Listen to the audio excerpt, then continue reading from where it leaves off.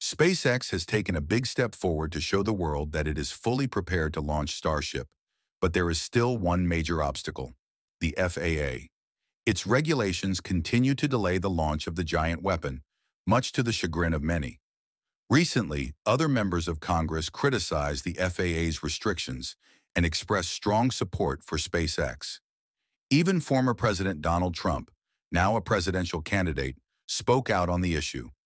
Could this mark the beginning of the end of FAA oversight? Over the years, the Rocket Lab and Intuitive Machine have made significant strides in the space industry. There's a lot of exciting news to discuss today, so let's dive into today's episode of NR Studio. You probably remember the glorious moment when Super Heavy Booster 12 rose to an unprecedented height off the stick. It was a crucial test that underscored SpaceX's determination to pursue the booster in the next volume. After this step, Starship 30 arrived at the launch pad. After more than 3 months of anticipation, the long-awaited moment has finally arrived. The S-30 was lifted and fully assembled on B-12, marking the first hardware combination for Flight 5. B-12 had previously been installed with the hot stage ring after being placed on the orbital launch rack. SpaceX has reiterated its readiness by saying that Starship is assembled for Flight 5 and ready to launch. In fact, they initially announced its readiness in August after each phase successfully completed testing and other essential preparations. The first complete assembly test was conducted on August 23rd, where SpaceX conducted a fuel loading test followed by an unloading test to assess the effectiveness of the fueling process. SpaceX said the fuel load test and pre-flight checks were completed ahead of Flight 5. Elon Musk echoed the sentiment by retweeting the following message: "Starship is ready to fly," but SpaceX stressed that the launch is still awaiting regulatory approval from the FAA. The update once again highlights the frustration with FAA delays, which have hampered not only SpaceX's progress, but also U.S. aerospace progress in general, leaving the door open for other countries to fill the gap. In the current climate, it seems unlikely that the FAA will speed up its decision. The growing criticism of the FAA is stronger than ever, even more so than in previous delays.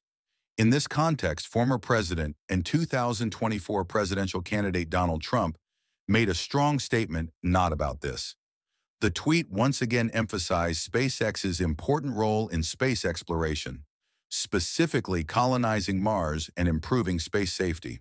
While it is uncertain whether Trump will win the election, he has said that the goal of colonizing Mars is achievable during his term until 2028. This is in line with Elon Musk's recent predictions regarding colonizing Mars. In response to Trump's remarks, Elon Musk simply retweeted, "Good." A few days later, in the House of Representatives, California Congressman Kevin Kiley shared his thoughts, first congratulating SpaceX and Elon Musk on the success of the Dawn of Space Explorer mission. He noted that this revolutionary mission on an unprecedented scale opens up new opportunities for the aerospace industry, strengthening the position of SpaceX in the United States. Kiley then criticized the FAA's delays with Starship and the recent fines imposed on SpaceX for Falcon 9 operations. He said, "There should be no delays related to paperwork or bureaucracy. This company is also critical to America's global leadership in space and critical to our national security. It's inexplicable that the FAA would try to halt his progress with meaningless fines and delays." Musk quickly responded with a simple thank you. Polaris Dawn mission leader Jared Isaacman also weighed in, retweeting Kiley's comments with his own reaction. It's great to see recognition from political leaders. Regardless of your personal or political views, Elon Musk has founded a company to solve humanity's greatest challenges. Spaceships aren't destined for a gold rush or a doomed fate on Mars. They're opening up the final frontier for all of humanity. If you dream of a brighter future, support SpaceX and all visionary initiatives like this. Given Isaacman's close ties to SpaceX, his support is understandable. He has long advocated for an accelerated launch of Starship and has always supported SpaceX's goals. Now more than ever, resistance to the FAA's position on SpaceX is growing. There is a growing sense of unity around the shared goal of maintaining U.S. leadership in aerospace, while outperforming competitors like China. Any organization that stands in the way of this progress will face two choices: reform or risk being left behind. Which way will the FAA go? Will it decide its fate, or will someone else decide its fate? For now, SpaceX has time to appeal the FAA's fine for Falcon 9, and for Starship, its next flight, Flight 5, is scheduled for November. Despite the challenges, support and preparation for SpaceX remain strong. Comment: Let SpaceX fly to show your support for SpaceX and Starship. Don't forget to like, share the video, and subscribe to our channel to stay up to date on SpaceX's incredible journey, especially the ongoing issues between SpaceX and the FAA. Next, we have an update on Rocket Lab's latest electronics mission. On September 20th at 7:01 p.m. Eastern Daylight Time, an electronics rocket successfully launched from Rocket Lab's Launch Complex 1 in New Zealand. The mission is dedicated to the second satellite delivery from French startup Kinéis, which is part of its Internet of Things network. The mission, dubbed Kinéis, is turning off the T-Star radio, placing the satellite in a sun-synchronous orbit at an altitude of 643 kilometers. This is the second of 5 launches that Kinéis has acquired from Rocket Lab in 2021, with the first in June. 3 more launches are expected to follow.